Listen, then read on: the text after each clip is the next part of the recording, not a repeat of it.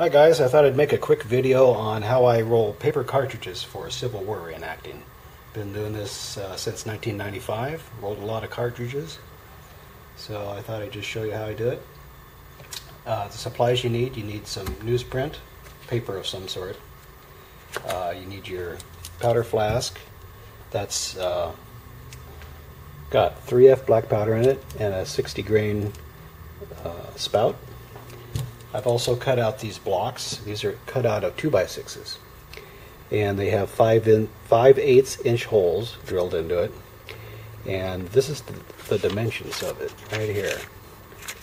And as you can see, that's used as a guide to cut out your paper. Okay, there's the dimensions. All right.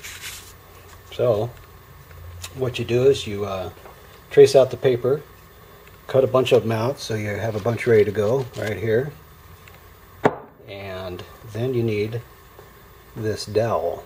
This is a 1/2 inch dowel, and I've drilled out the end of this so it's got a concave hole in it, both ends. This is about 9 inches long or so.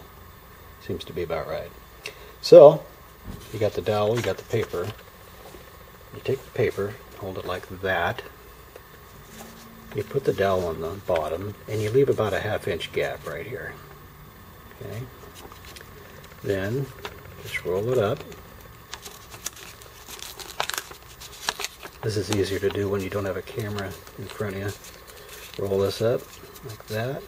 Then you take that end and just twist it like this, and you push that into the concave end like that. And then that tube will stay together. Pull that out. There you go. You're ready to go. Now, you got to put gunpowder in it. Got your powder flask. Open up the valve. Put your finger over the end. Turn it upside down. Let go of the valve. And then you're going to have 50 grains of gunpowder. 60 grains of gunpowder there. Fill up the tube. Like that. You repeat that process several hundred times, and then you've got a bunch of tubes full of gunpowder. Then you got to fold it up. What I do is take and flatten out. You can feel where the gunpowder is at the bottom. Flatten that out, and then I take and fold it 90 degrees like that. Fold it flat, pinch it. You got that, and then you fold it over again so it's pointing the other way, like that, and then fold it down like that. So you're folding it 3 times. Okay. Sometimes I bend this tip over. I think it holds it together better. Okay.